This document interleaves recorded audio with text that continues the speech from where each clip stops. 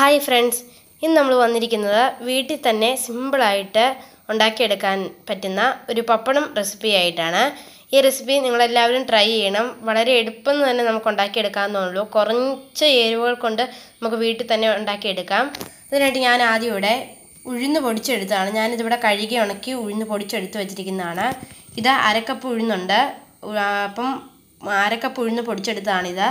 പിന്നെ ഞാൻ പൊടിക്കാൻ നേരത്തും ഒരു നുള്ള മഞ്ഞൾപ്പൊടി ചേർത്താണ് ഇത് പൊടിച്ചിരുന്നത്.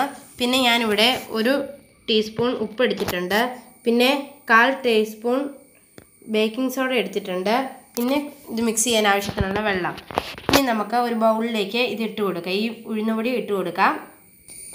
ഈ ബൗളിലേക്ക് നമുക്ക് ഈ എടുത്ത് വെച്ചിരിക്കുന്ന ഈ ഉഴുന്നുപൊടി ഇതിൻ്റെ അകത്തേക്ക് ഇടാം. പിന്നെ നമുക്ക് ഇത് നമ്മൾ ടേബിളിലിട്ടാണ് നമ്മളിത് ഈ ഉഴുന്നായതുകൊണ്ട് ഭയങ്കര കട്ടിയാണ്. അതുകൊണ്ട് നമ്മളിത് കുഴച്ചെടുക്കാൻ വേണ്ടി ടേബിളിൻ്റെ പൊക്കത്തിട്ടാണ് ചെയ്യുന്നത്. അതുകൊണ്ട് മാത്രം നമ്മൾ ടേബിളിൻ്റെ പൊക്കത്ത് ഒട്ടിപ്പിടിക്കാതെ ഒന്നും ഇരിക്കാൻ വേണ്ടി നമ്മൾ ഇവിടെ കുറച്ച് മൈദപ്പൊടിയും ചേർക്കുന്നുണ്ട്. അത് ഞാൻ ആദ്യം പറയാൻ വിട്ടുപോയതുകൊണ്ടാണ് ഇപ്പോൾ പറഞ്ഞത്. ഇനി ഇതിലേക്ക് നമ്മൾ എടുത്ത് വെച്ചിരിക്കുന്ന ഉപ്പ് ചേർത്ത് കൊടുക്കാം. 1 ടീസ്പൂണ്. നിങ്ങൾക്ക് ഉപ്പ് എങ്ങനെയാണെന്ന് വെച്ചാൽ നിങ്ങളുടെ കറക്റ്റായിട്ട് ചേർക്കാം. പിന്നെ ഞാനിവിടെ 1/4 ടീസ്പൂൺ ബേക്കിംഗ് സോഡ ചേർത്ത് കൊടുക്കാം. ഇനി നമുക്ക് ഇതൊന്ന് മിക്സ് ചെയ്യാം. നമ്മളിപ്പം വെള്ളം ഒഴിച്ച് കൊടുക്കുമ്പോൾ പ്രത്യേകം ശ്രദ്ധിക്കണം. കുറേശ്ശെ വെള്ളം ഒഴിച്ചേ വയ്ക്കാവുള്ളൂ. പിന്നെ നമ്മൾ ചെയ്യുമ്പം ഇതാദ്യം കുറച്ച് വെള്ളം ഇതിൻ്റെ അകത്തേക്ക് ഒഴിച്ച് നന്നായിട്ടൊന്ന് മിക്സ് ചെയ്യാം. ആദ്യം കുറേശ്ശെ വെള്ളം ഒഴിച്ച് വേണം ഇത് എപ്പോഴും മിക്സ് ചെയ്യാൻ. നമ്മളിപ്പോൾ ചെറിയ രീതിയിൽ ഇതൊന്ന് മിക്സാക്കി എടുത്തിട്ടുണ്ട്. ഇനി നമ്മൾ പ്രത്യേകം ശ്രദ്ധിക്കണം, ഇനിയും വെള്ളം കൂടി പോകാൻ പാടില്ല. അതുകൊണ്ട് കയ്യിൽ ഇതുപോലെ വെള്ളം തടവിയിട്ട് വേണം ഇത് നന്നായിട്ട് മിക്സ് ചെയ്തെടുക്കാൻ. ചെറിയ രീതിയിൽ ഒന്ന് തടവുക, എന്നിട്ട് നന്നായിട്ടൊന്ന് മിക്സ് ചെയ്തെടുക്കാം. നല്ല കട്ടിയിലാണ്, ഉഴുന്നായതുകൊണ്ട് ഭയങ്കര കട്ടിയാണ്. അതുകൊണ്ട് നല്ലതായിട്ട് സോഫ്റ്റാക്കി വേണം നമ്മൾ ചെയ്തെടുക്കാൻ.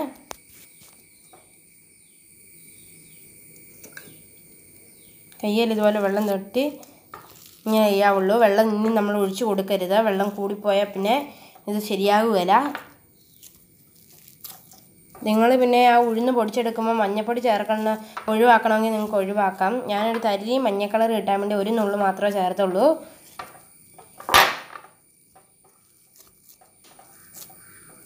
ഇങ്ങനെ ഇടിച്ചിടിച്ച് നല്ലതായിട്ട് ചെയ്തെടുക്കണം. എന്നാൽ മാത്രമേ ഇത് മയം വരുള്ളൂ. ഇത് ഈ ഒരു പരുവാകുമ്പോഴത്തേക്കും നമുക്ക് ഇനി ഇതിലേക്ക് 1 ടീസ്പൂൺ ഓയിൽ ചേർത്ത് കൊടുക്കണം. ഞാനിവിടെ വെളിച്ചെണ്ണയാണ് യൂസ് ചെയ്തിരിക്കുന്നത്. നിങ്ങൾക്ക് ഏത് ഓയിൽ വേണമെങ്കിൽ യൂസ് ചെയ്യാം. നമുക്കിതെല്ലാം കൂടെ ഒന്ന് മിക്സ് ചെയ്യാം. എണ്ണയും കൂടെ ഒഴിച്ച് എണ്ണ നമ്മൾ ചേർത്തേക്ക് നല്ലൊരു മയം കിട്ടാൻ വേണ്ടി മാത്രമാണ്. പിന്നെ നമ്മുടെ കൈ ഇങ്ങനെ ഒട്ടിയൊന്നും പിടിക്കാതിരിക്കാൻ വേണ്ടി മാത്രമാണ് നമ്മൾ ഇവിടെ എണ്ണ ചേർത്തിരിക്കുന്നത്. ഇപ്പം നമ്മുടെ കയ്യിലൊന്നും ഒട്ടി പിടിക്കുകയില്ല. ഈ പരുവായി കഴിയുമ്പോൾ എണ്ണ തേച്ചാൽ മതിയായിരിക്കും.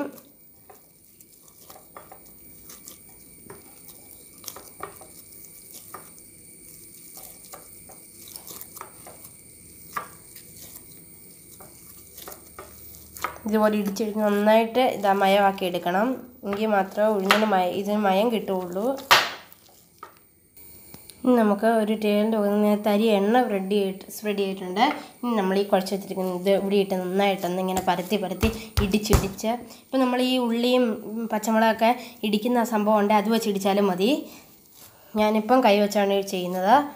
ഇങ്ങനെ ചെയ്താലും എങ്ങനെ ചെയ്താലും മതി. അതുള്ളവർ അങ്ങനെ ചെയ്യുക. അല്ലാത്തവർ കൈ വെച്ച് തന്നെ മിക്സ് ചെയ്ത് നല്ല സോഫ്റ്റാക്കി എടുക്കുക. നമുക്ക് ഒന്നുകൂടെ നല്ല സോഫ്റ്റാക്കി ഒന്ന് ഇടിച്ച് വരത്തിയെടുക്കാം. ഇതിപ്പോൾ നല്ല സോഫ്റ്റ് ആയിട്ടുണ്ട്. ഇനി നമുക്ക് കുറച്ച് മൈദപ്പൊടി ഇതൊരു വിതറി കൊടുക്കാം. നമ്മൾ എടുത്ത് വെച്ചിരിക്കുന്ന ഇതിലേക്ക് വെച്ച് കൊടുക്കാം.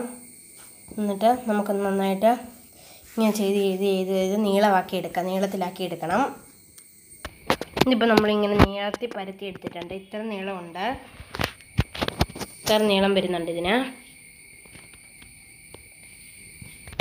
നമുക്ക് ഇതുപോലത്തെ ഒരു കത്തി ഉപയോഗിച്ച് ഓരോ പീസാക്കി ഇത്രയുള്ള പീസാക്കിയാൽ മതി.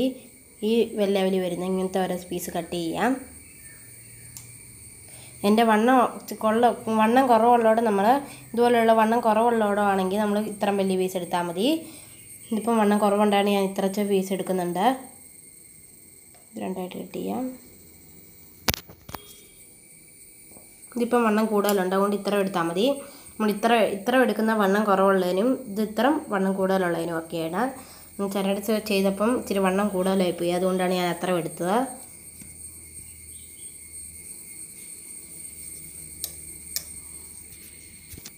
ഈ പീസിനൊക്കെ ഇത്ര വണ്ണം ഉണ്ടാവുകൊണ്ട് ഇത്ര എടുത്ത് വെച്ചാൽ മതി. ഈ ലെവലിൽ കട്ട് ചെയ്താൽ മതി.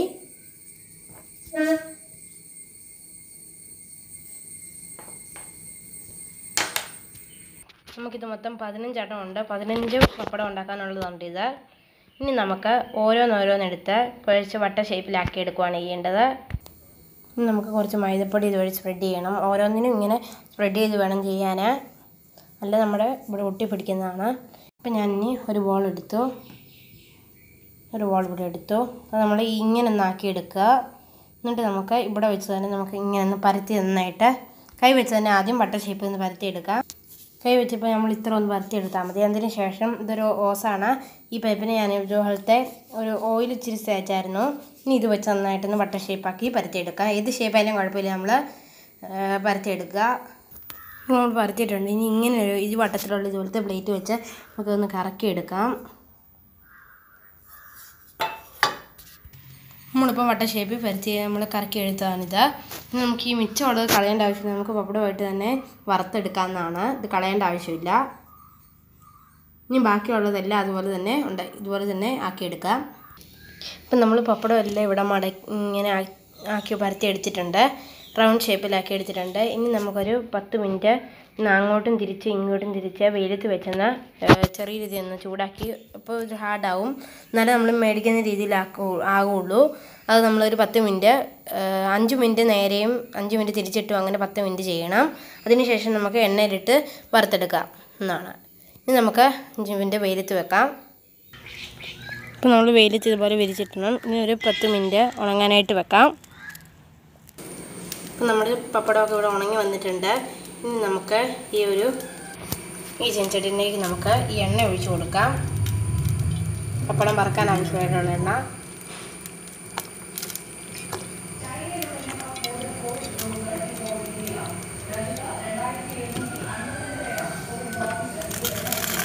എണ്ണ ചൂടായി കിട്ടണം.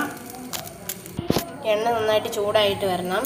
നമ്മൾ വെയിലത്ത് വെച്ച് ഉണക്കി എടുക്കാണ്ട് പപ്പടത്തിന് ഇത് നല്ല നൈസായിട്ടുള്ള പപ്പടമാണ്. ഇതുണ്ട്, നല്ല കട്ടിയൊക്കെ നല്ലൊരു ഉണങ്ങി ഇത് വന്നിട്ടുണ്ട്. പപ്പടം കുത്തി പൊള്ളിച്ചെടുക്കുകയോ അല്ലാതെ എങ്ങനെ വേണമെങ്കിലും നിങ്ങൾക്ക് ചെയ്യാം. ഞാനിവിടെ കുത്താതെയാണ് പൊള്ളിക്കുന്നത്. എങ്ങനെ വേണമെങ്കിലും നമുക്കിത് പൊള്ളിച്ചെടുക്കാം. എണ്ണ ചൂടായി കഴിയുമ്പോൾ നമുക്കിതിലേക്കിട്ട് വറുത്തെടുക്കാം. നന്നായിട്ട് ചൂടായിട്ട് ഞാൻ ഇച്ചിരി ഇട്ട് കൊടുത്ത് നോക്കിയായിരുന്നു. തരി നന്നായിട്ട് ചൂടായി എണ്ണ തിളച്ചിട്ടുണ്ട്. ഇനി നമുക്ക് ഓരോ പപ്പടം ഇതിലേക്കിട്ട് വറുത്തെടുക്കാം. നമുക്ക് ഓരോ പപ്പടം ഇതിലേക്ക് ഇട്ട് കൊടുക്കാം.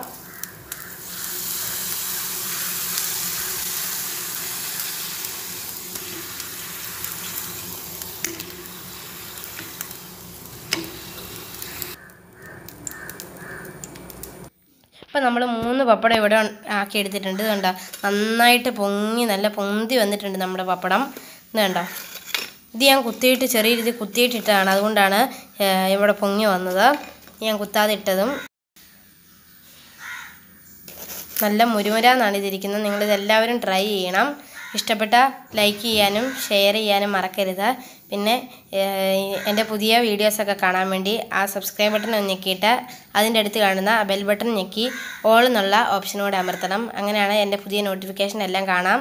അപ്പോൾ നിങ്ങൾക്ക് ഈ വീഡിയോ ഇഷ്ടപ്പെടുന്ന കരുതുന്നു. പുതിയൊരു വീഡിയോ ആയിട്ട് വീണ്ടും കാണാം. Bye bye.